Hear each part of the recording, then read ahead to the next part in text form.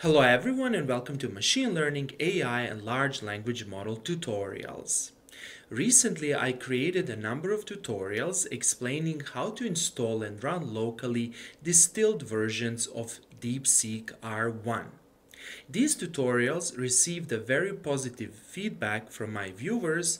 However, the main question was how to run distilled versions of DeepSeek in the graphics user interface locally. Namely, I was using Ollama to download the model and then I was running the models from a terminal. Generally speaking, running a model in a Windows terminal is a good first step for testing the model because you don't need to spend a lot of time developing a graphics user interface and you can test will the model work on your hardware. However, if you would like to use the model, you would like to use a model in a graphics user interface.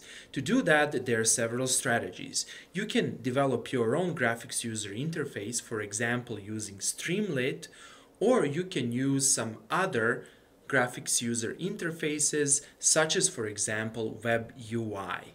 And in this video tutorial I will explain how to use and run DeepSeek-R1 by using WebUI.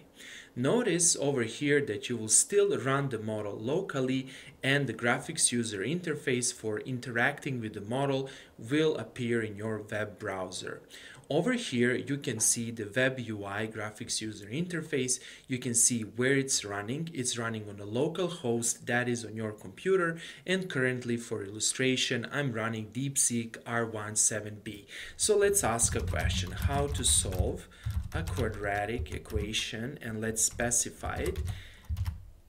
And you will see several advantages of running the model in this graphics user interface.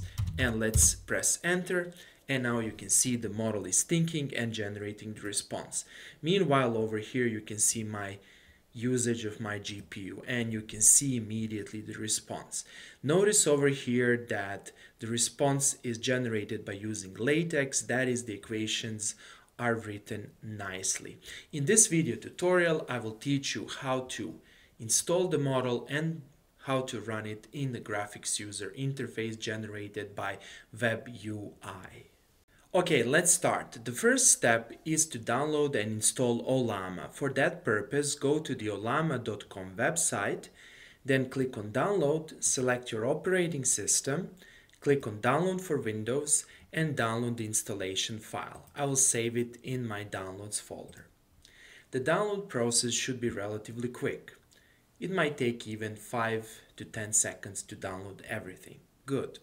The next step is to install Ollama. So let's wait, double click here, and Ollama will be automatically installed. Let's now wait for a while until the program starts. Click on install and you can see where the files are being extracted. Consequently, be patient. It's going to take maybe 30 seconds to install Ollama. The next step is to verify the installation. The next step is to verify the installation of Ollama. There are several ways to do that. First of all, click here and you should see this cute small icon representing Llama. Click here and you will see view logs and quit Ollama. Another way is to type this address in the address bar, localhost, with this number and press enter. If Ollama is properly installed, you will get this message. And the third approach that you should check is to open a terminal or a command prompt, and in the command prompt type Ollama. And if you see the response, this means that the Ollama is properly installed on your system and you can continue. The next step is to download the distilled DeepSeek models. For that purpose, go to the Ollama website and search for DeepSeek. And let's search DeepSeek-R1. Note over here that these are the distilled models. That is, these are the compressed model of the original DeepSeek. Some performance is being lost, however, the models are significantly compressed, and if you click here you can see the different options you have. You have a smaller model of 1.5 billion parameters, which is more suitable for Raspberry Pi. Then you have this model, this model, this model, and this model. I was able to successfully run the model up to 70B parameters on my GPU. My GPU is NVIDIA 3090 with 24 GB of VRAM. In this video tutorial, I will select this model just for speed.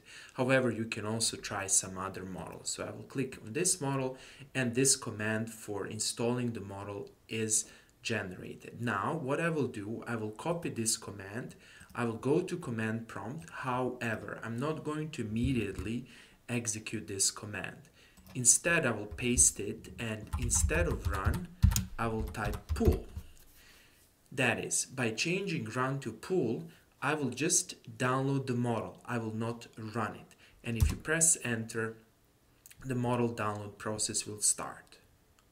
And then after some time, you will see this success message. This means that you have successfully downloaded the model. Next, let's see the model. You need to type this, and here is the model. Now, let's copy the model name and let's try to run it in order to test it. So type Olama, run, and the name of the model. And wait for a while for the model to be loaded.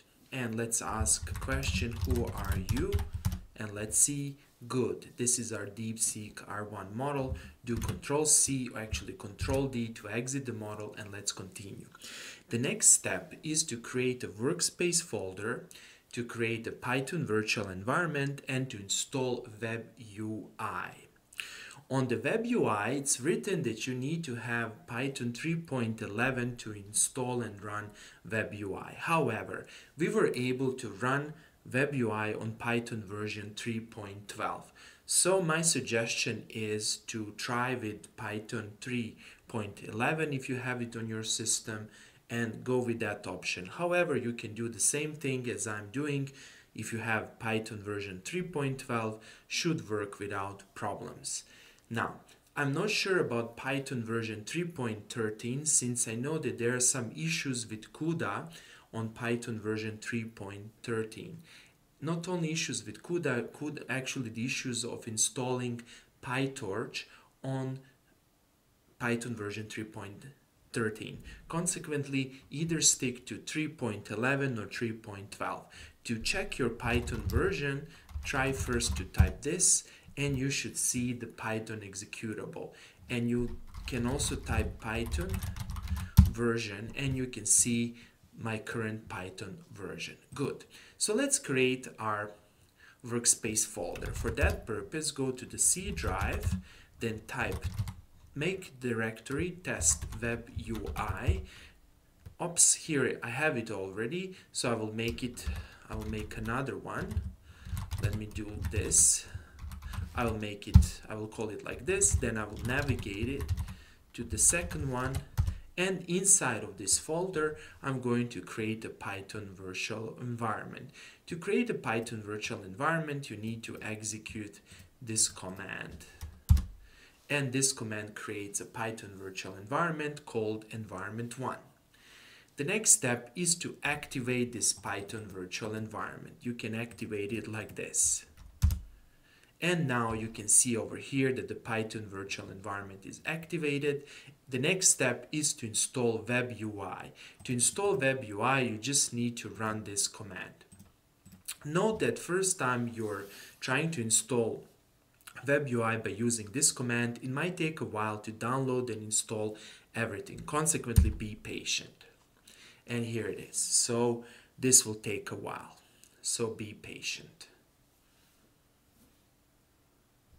It's already several minutes and the installation is still running, and that's perfectly normal since you can see the packages that you're installing. You're probably installing 100 or more packages, so consequently be patient. There is also an option to run the pip install command with in the verbose mode, and in that way you can see the actual installation progress. However, be patient. It's perfectly fine if it takes some time to install, maybe even 5 minutes.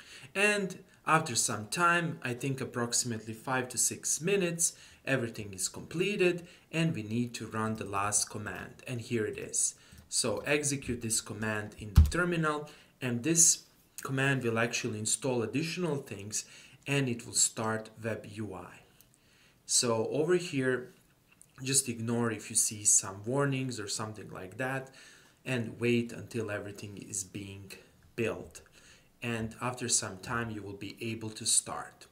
Okay, so once you see this message, UVcorn running on this address, don't click over here. Instead, you need to click over here, copy this address, and then you can go to your web browser. Let me just do it like this. And over here in your web browser, you will start WebUI. Then click here. Over here, you need to enter your name, your email and password. Note over here that you're not registering the account online. You're registering the account on your local computer. This is done in the case if you have several users using, for example, LLM. So I will enter my name, Alex, enter your email address. It really doesn't matter. You can enter some even fake email if you want, and enter your password. So let me enter some password and create admin account. Here it is. Here you can see something else over here, what's happening, and you can read. There's some updates, there are a bunch of things that are done, and click close. And here it is. Now over here, if you click, you can select your model. Currently there's only one model over here and another model which I didn't install. This is the original model. So click here and you can ask a question. Let me see, who are you? Now, first time you run, it might take a while to generate a response. No, it was very quick. But if it's a larger model, it's going to take some time to generate the response since the model will be loaded. So let's ask a question. Can you solve a quadratic equation? Oops, I'm making spelling errors deliberately for the model to confuse the model a little bit. Okay, let's give him with the complex polls and let's see. Okay, so probably here the model is actually loading or being loaded, and no, it's not. Perfect. And here it is. Perfect. Here's the response, and over here you can have more control about what's happening. You can start a new chat, you can go do an overview, artifacts, download, copy, and everything. So here it is. This is a complete copy of basically ChatGPT, and you can run it on your local computer. Okay, that's all for today. I hope that you like this video. If you like the videos I'm creating, please press the like and subscribe buttons, and see you in the next video tutorial.